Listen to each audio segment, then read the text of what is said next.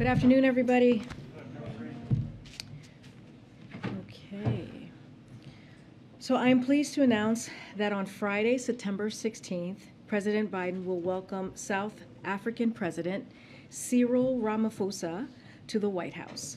The leaders building on their productive call in April and the U.S.-South Africa Strategic Dialogue in August will reaffirm the importance of our enduring partnerships and discuss opportunities to deepen cooperation on trade and investment, infrastructure, climate and energy, and health.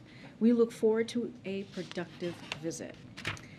President Biden's special envoy for the Horn of Africa, Ambassador Mike Hammer, will travel to Ethiopia starting this weekend to engage on the crisis in northern Ethiopia. Special Envoy Hammer will convey that all parties should halt military operations and engage in peace talks. We condemn Eritrea's re-entry into the conflict, the continuing TPLF offensive outside Tigray, and the Ethiopian government's airstrikes. There is no military solution to the conflict. Prior to renewed hostilities, we were encouraged by 5 months of humanitarian truce and are now deeply concerned about the seizure of humanitarian assistance of military use.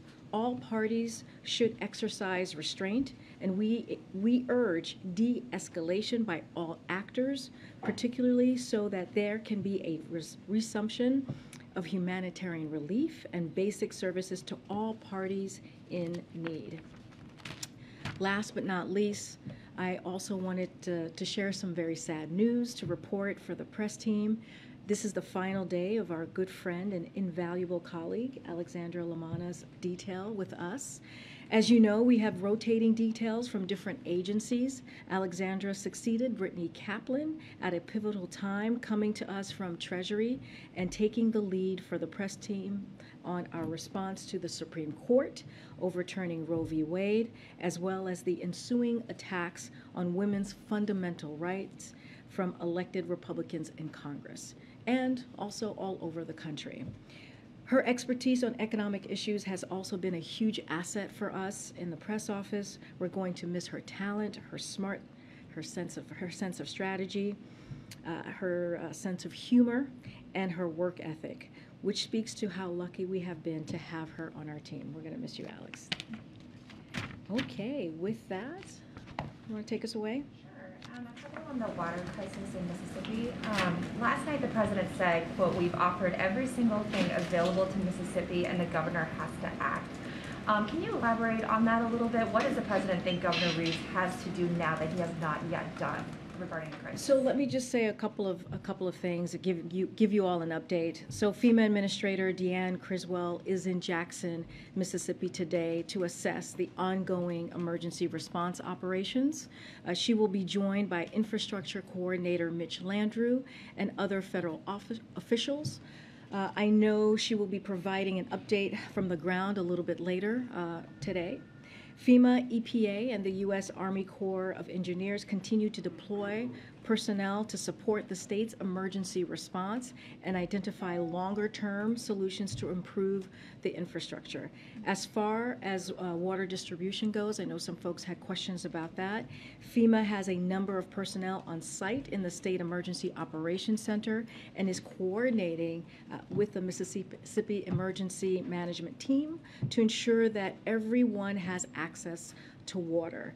As you know, the president took immediate action to approve the governor's emergency declaration request and directed his team to surge assistance to Mississippi. The president and the vice president both spoke with the mayor of Jackson this week, and that's the update of where we are. Again, we are determined to continue to provide all of the needed assistance for the people of the state of Mississippi and specifically for the people of Jackson as they go through this really tough time on the ground. So we're going to continue to do the work.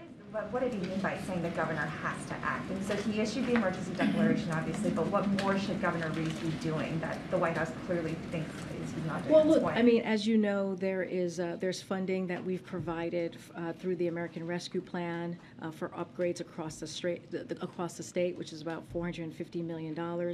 The city has allocated $20 million, pardon me, of its ARP funds for water and sewer infrastructure needs, and there is about $30.9 million through the EPA's revolving loan funds for treatment and distribution system improvements for Jackson available right now. So the state has the $75 million this year through the bipartisan infrastructure law to provide clean and safe water this year, with a total of $429 million available to the state over the next 5 years. So we're looking across the federal government to see what else we can do. But again, this administration, we're committed. The emergency that we're currently seeing in Jackson shows how long deteriorating water infrastructure can quickly turn into an emergency, as Mayor Lumumba said. And this is a result of decades of underinvestment. So that is why the president is making this a priority. So look, there's funding there that the state can tap into for infrastructure needs, a bipartisan funding law, infrastructure law that the president worked very hard and Congress did as well to make sure we deal with these types of long-term issues. And so we think that, that should be happening. That should be moving forward. And can you talk about why the president has not spoken directly with Governor Reeves at this point? You mentioned he's spoken with the mayor, so has the vice president, but why is that communication between President Biden and Governor Reeves not happening at this point? I mean, look, as I said, the FEMA administrator spoke to the governor this week, and the president has spoken to the mayor of Jackson. The conversations are happening. There's communication, as you mentioned in your question. The governor did ask for our federal assistant, took the official step doing the declaration, and we responded. We surged the emergency funding, or emergency resources, I should say, to the state of Mississippi, Jackson, Mississippi in particular, because of the urgent need that they have. And we'll keep you abreast if there's any conversation that is coming in the upcoming days, or that may be happening. But we'll hear from FEMA administrator later today. But right now, as you just stated, there just have not been a call. Hey, Karine. The president last night argued very forcefully that democracy is under assault, but what kind of concrete actions does he actually plan to take, given that he described this essentially as a fairly existential threat to the American Republic? So, as you also heard from the president yesterday, he believes we're at an inflection point. And so that's an important thing, why he wanted to make sure he gave that speech. But you also heard the president express optimism, right, about the future of America, which was something that was important for him to deliver to the American people, that he believes there isn't nothing we can't do, right? He believes that we can't do everything, anything, as a country. And we have seen throughout our history, America has made its greatest progress out of the darkest times. We see that before. One way, of course, we can do that is by making our voices heard. And he said that. He said that the American people have a choice.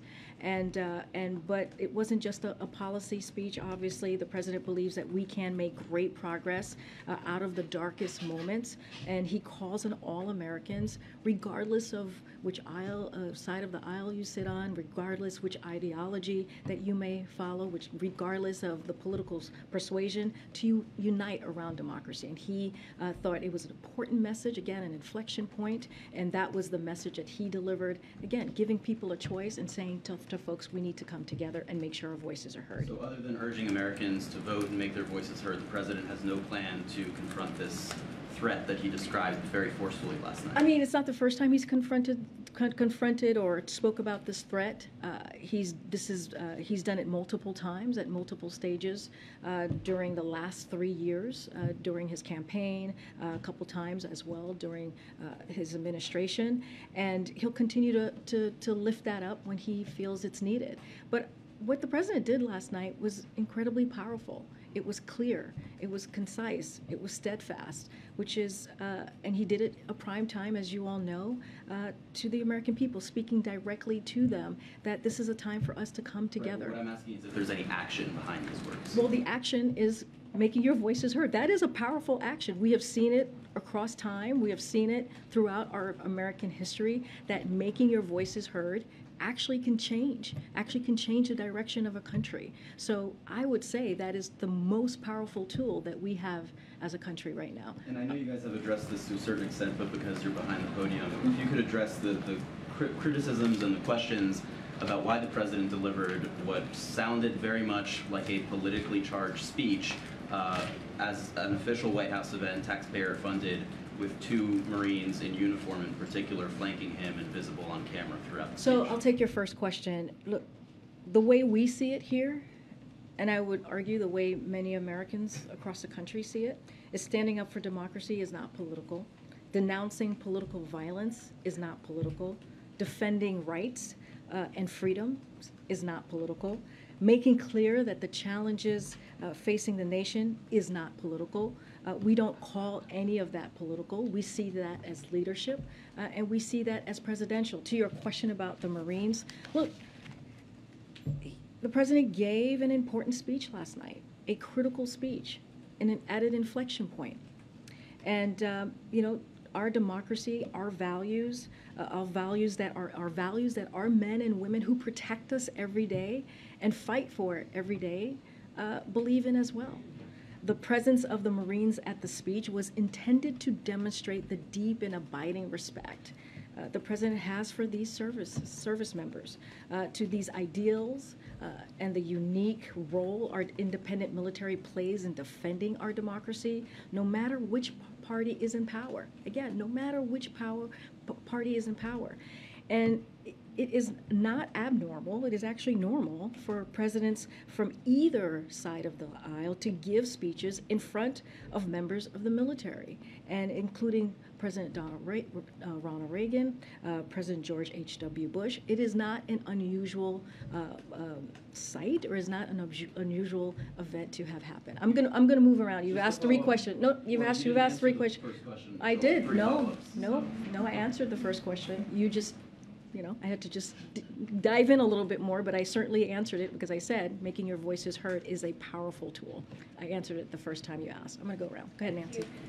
Oh, thanks so much, Karine. Just on the Treasury Department's oil price cap, I'm wondering, will the president be making any personal appeals to world leaders to jump on this Russian oil price cap policy? So let me just give you a couple things at the top, because this is a really important first step. And so we're moving from exploring a price cap on Russia oil to gaining an agreement with G7 nations, making up 50% of the global economy, to implement one. A global price cap will help us accomplish our 2 goals. The first one is significantly reduce Putin's biggest source of revenue for his war chest. Number 2, ensure that oil continues to flow into the market at lower prices and supply meets demand. The impact of our efforts to implement a price cap is already bearing fruit.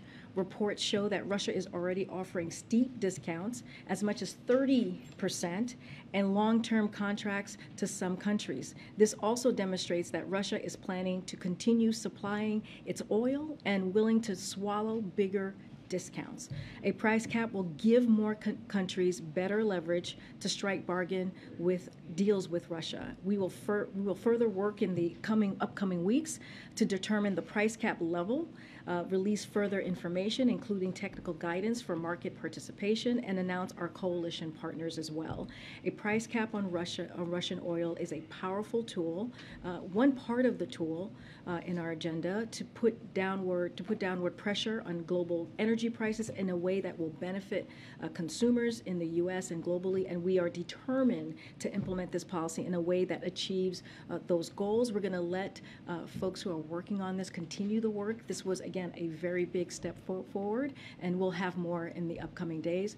As you know, this is something that the Treasury is leading, the U.S. Treasury is leading. But is the president himself going to ask world leaders to sign on to this? Well, here's the thing. The president started this conversation, as you know, in Europe when we were in Germany. Germany at the G7. So this is part of the president's leadership. He moved this forward. He started this conversation. Now the Treasury and our administration is going to continue to have those conversations. We'll have more, clearly, we always share more. If the president's going to put out a statement, we'll let you know. Where does the president think the line should be drawn for having members of the military who could be perceived as being part of stagecraft for an address? The former president was criticized for using military many different times in many different settings. And you're right, there have been other instances and other presidents where members of the military, especially here at the White House, but to be at a location in Pennsylvania where the Marines are not normally stationed, where does the president see the line for having members of the military included? So I just want to be very clear. As you know, the president was at Independence Hall, and you know the history. I'm going to repeat it, but I know you know the history, which is where the documents of some of our most critical rights and freedoms were debated and were drafted.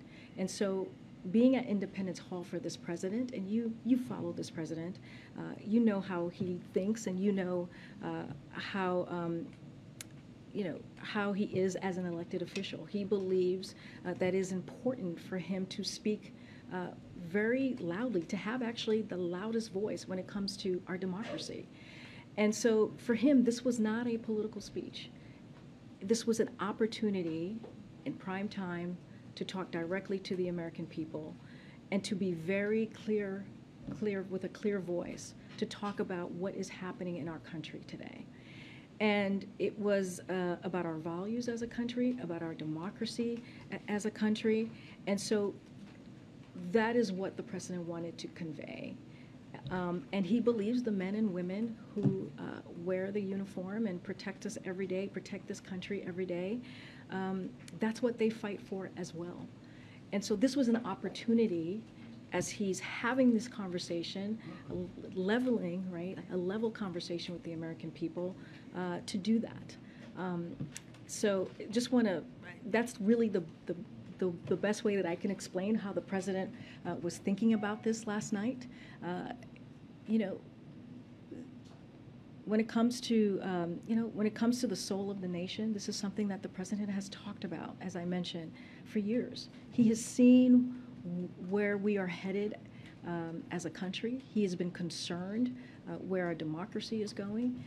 And again, he took this opportunity to directly speak to the American people, understanding that the Marines who are standing behind him are men and women who believe in our democracy as well, who fight for it every day. So that's the thinking that I can give you behind that.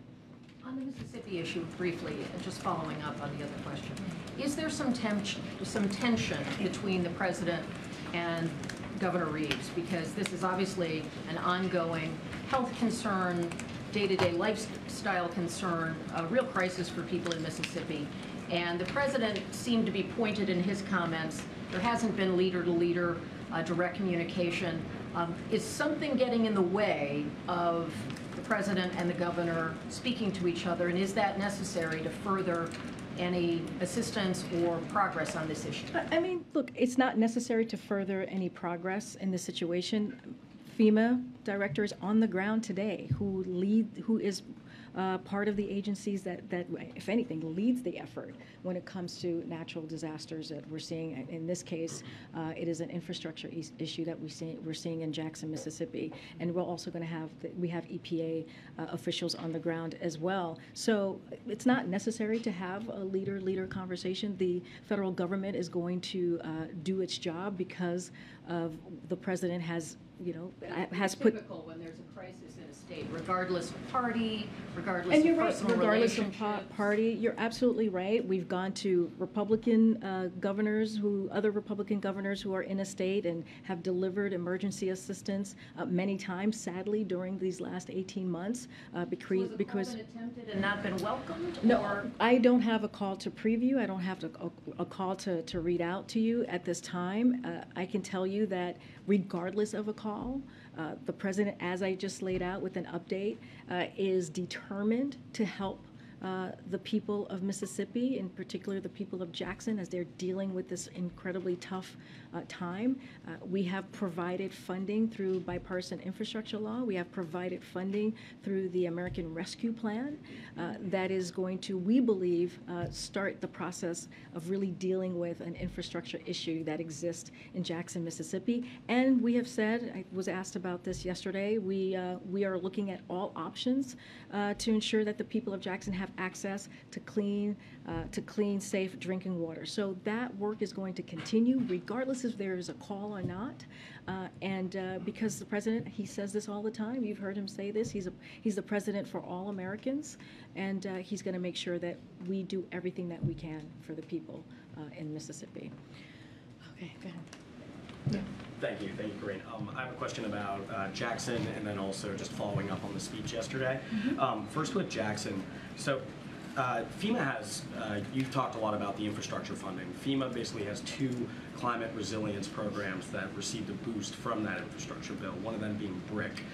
Jackson hasn't in the past 2 years filed applications for that program, still hasn't now. Has the administration asked the state whether or not those applications were blocked, or just asked why those applications haven't gone through yet? So I'll say this, that is a question for FEMA. The FEMA director is going to be on the ground today, and I'm sure those many conversations will come up about ways that we can help the city of Jackson. She's going to, you all going to hear from her directly today, so I will leave it to her to answer that specific question, because you're asking about a specific program that I clearly don't have any information on it at this time. But the FEMA director, Director Criswell, is very good at her job. We have seen what she's been able to make happen over the last 19 months, and so we have confidence that she will get to the bottom and be as helpful as she can be, as we can be on the ground. More broadly, just these smaller, poorer communities tend to not be able to hire the staff, don't have the infrastructure to actually navigate through this climate resilience system and get federal funding often. Years show this, when you go back and look at reporting as well. So I wonder what actual kind of stick does the administration have to, since so much of the power is with the states, that this funding actually gets to communities that need it after this? So I spoke to this a little bit yesterday, and I'll talk about it now. We have put a real emphasis on making it easier for state and local government to access the federal savings, because when we talk about the president's economic plan, when we talk about lifting people from the bottom up and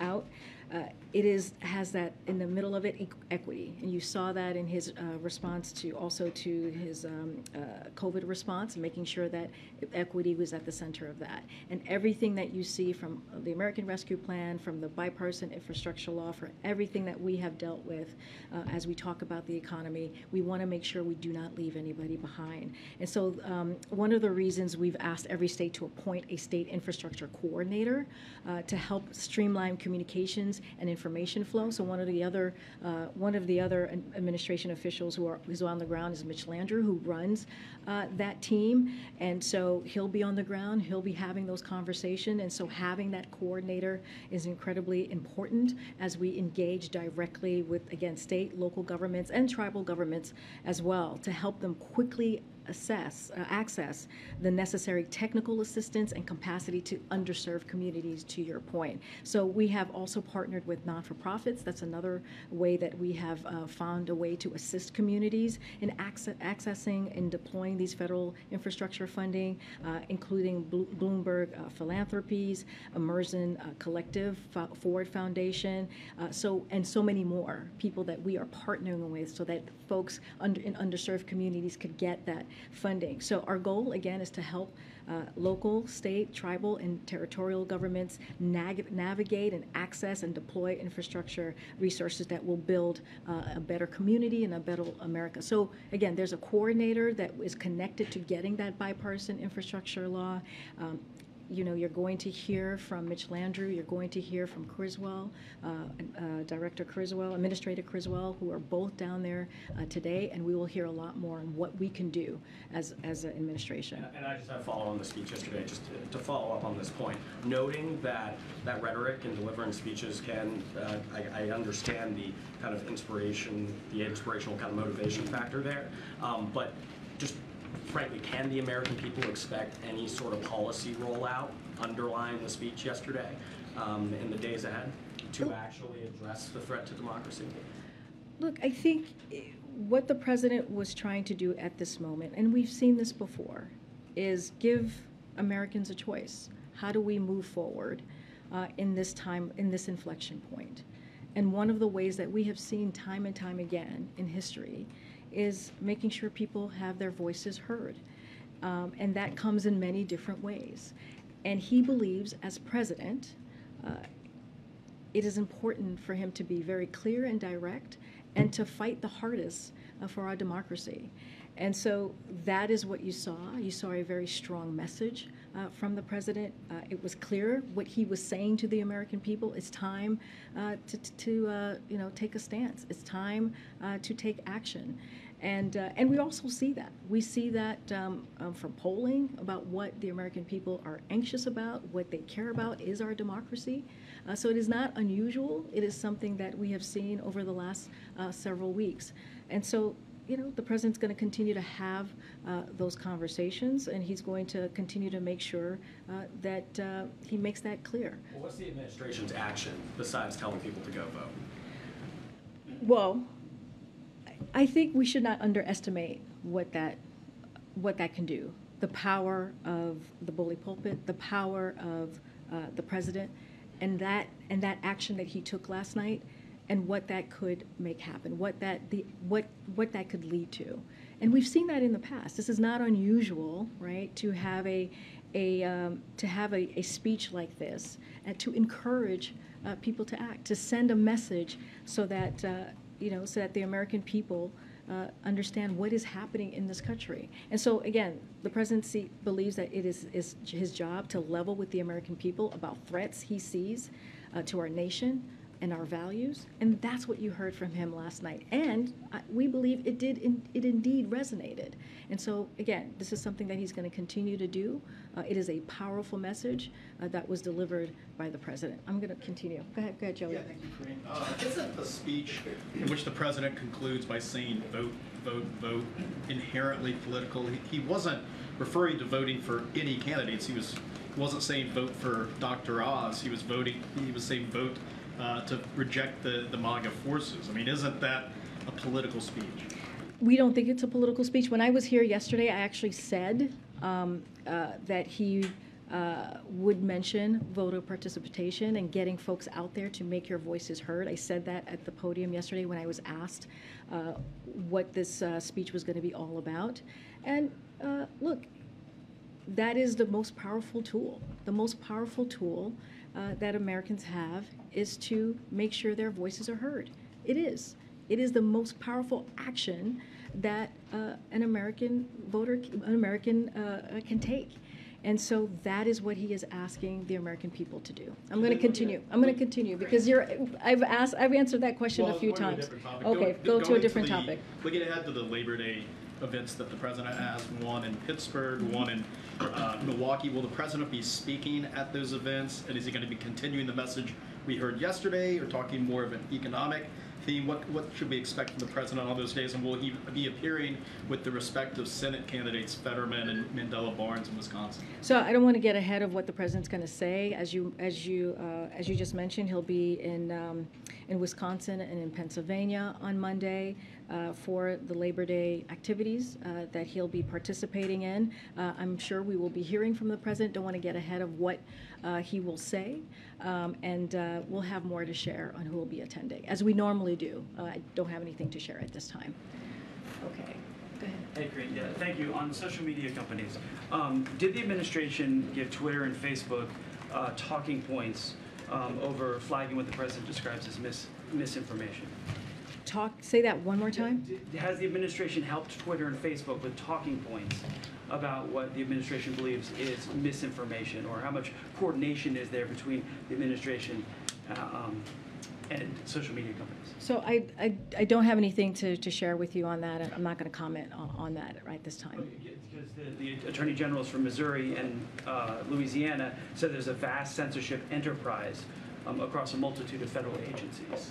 Yeah, I'm just not going to comment at this time. On another topic then, so under President Biden, you saw student test scores have gone backwards. Inflation has gone the wrong direction. Workers' real wages have come down. We're seeing spending on programs, and promises that at some point in the future the transition will be over. What, in the last 20 months, where's the progress?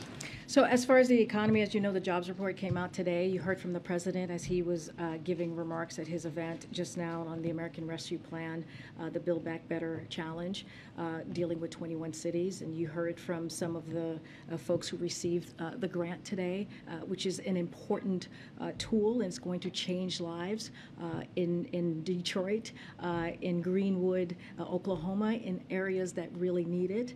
And so that is, again, another important piece of the American Rescue Plan that only Democrats voted for, and also the American Rescue Plan helped turn the economy back on, and that's why we have seen the success of of our economic success this past year. And you've asked me this, I know you follow economy, but look, inflation still outpaces wages. Well, here, let me talk about the report a little bit, because there's some good stuff in here that kind of touches on what you just asked me. So, as you know, the good news is in August, the economy created 315,000 jobs, which is important. We have created nearly 10,000 million jobs since President Biden took office, which is the fastest job growth in history. So you're asking me, where's the success? Here it is. Wait, let me finish. Wait.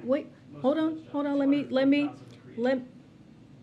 The share of Americans who are working, because that's part of the question that you just asked me, what economists call the labor force participation rate went up, and that's important. And for the first time, working age women, this is in the job report that we just saw today, are now back at work at rates not seen since before the pandemic. So the bottom line is jobs are up, wages are up, people are back to work, and we are seeing some hopeful signs that inflation may be beginning to ease. We saw that in July, right? From July to August, we saw that inflation was starting to ease. And you're talking about education. When the president walked into this administration, schools were closed, businesses were closed. And a lot of that is because we were in the pandemic, but not just that. It was so mismanaged by the last administration that we had to get to work to make sure that we opened up the schools, which we were able to do. Nearly all schools were opened in the first 6 months, getting small businesses back open. And that was the work that was the work because of this president and Democrats. The American Rescue Plan helped do that. And it was mismanaged, what we saw by the last president, the way that he was handling the economy, the way they were handling COVID, and getting shots in arms, making sure that people were able to get back to work. That is just a fact. And so that is there more work to be done? Of course, to bring down inflation? Absolutely. That's one of the reasons the president worked so hard to get the gas prices to come down. That's one of the reasons we worked so hard to get the Inflation Reduction Act, so we can bring down cost of prescription drugs. So all of these things took work, and it took leadership. All right, I'm going to keep going. Go ahead. Thanks. Karine, can you talk a little bit more about COVID, particularly what the White House is doing to make sure that Congress passes the COVID funding package, considering last time it didn't work out? So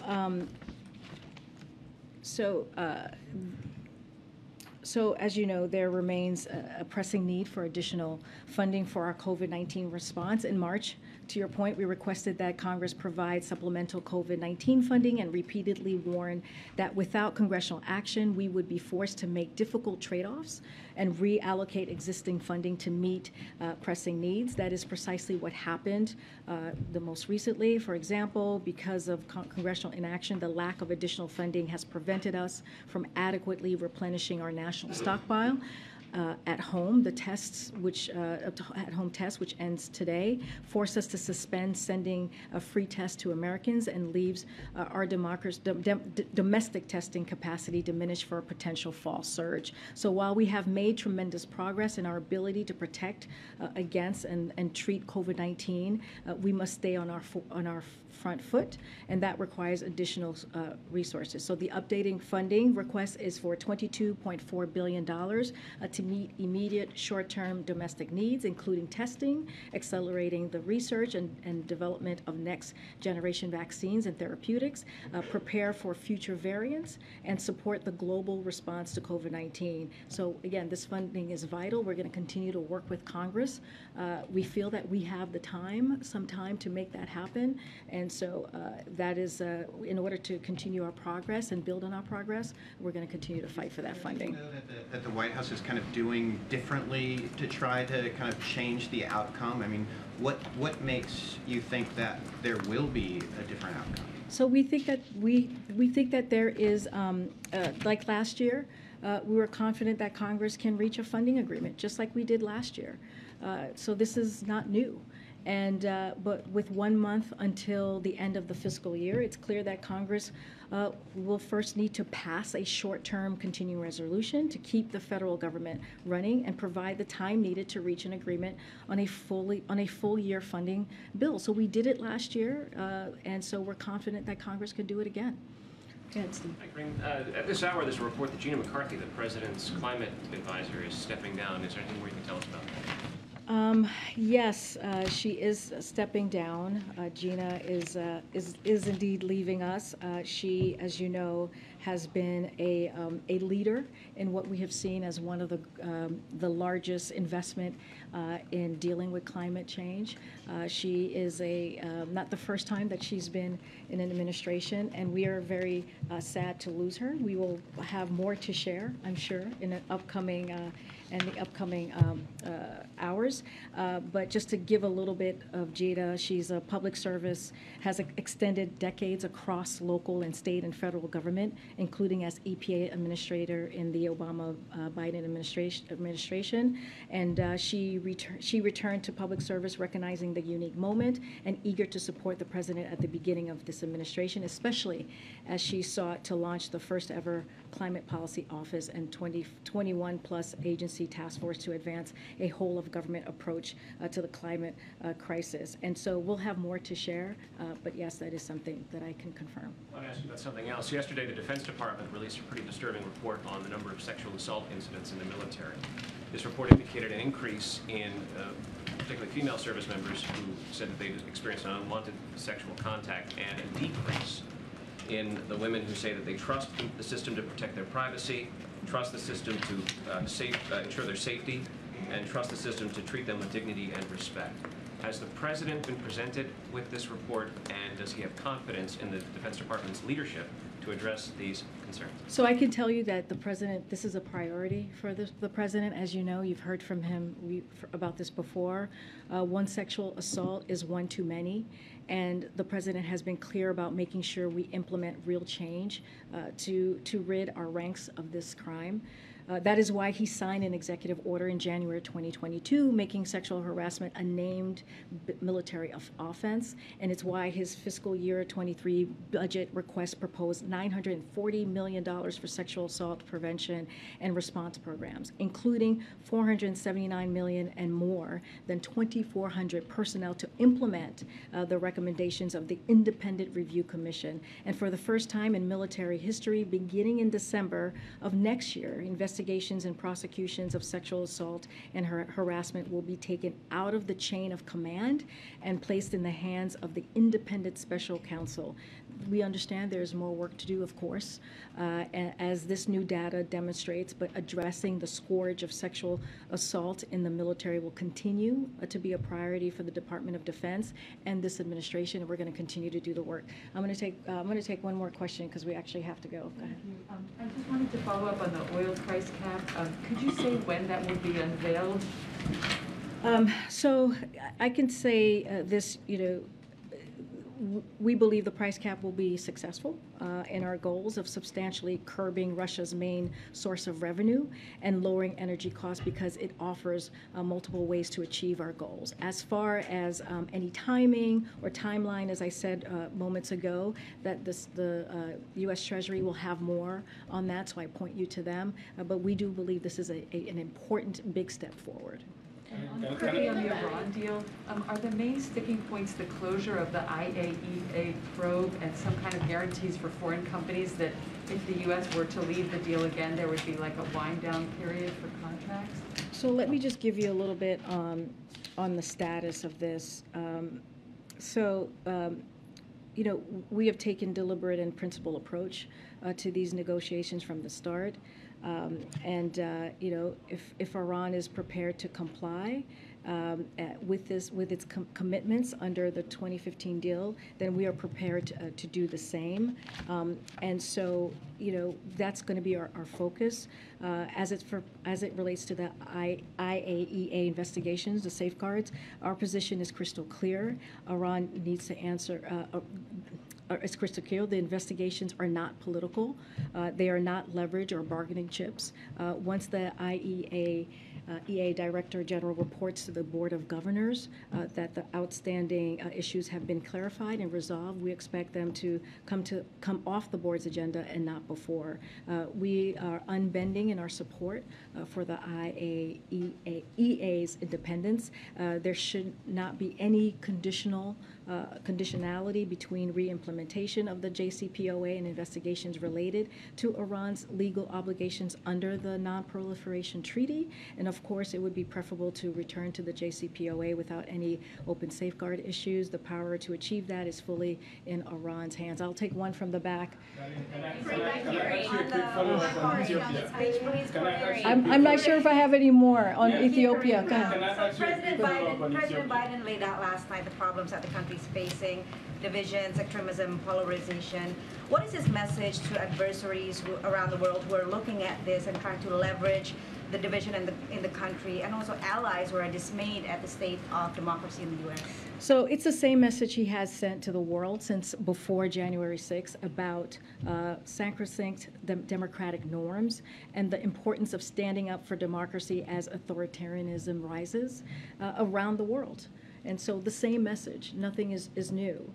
This is opposite of partisan and about values, much bigger, much higher than that. And that's him working to strengthen democracy in the world. That's what he's going to continue to do. Thanks, everybody. Just one more question on last night. I gotta go.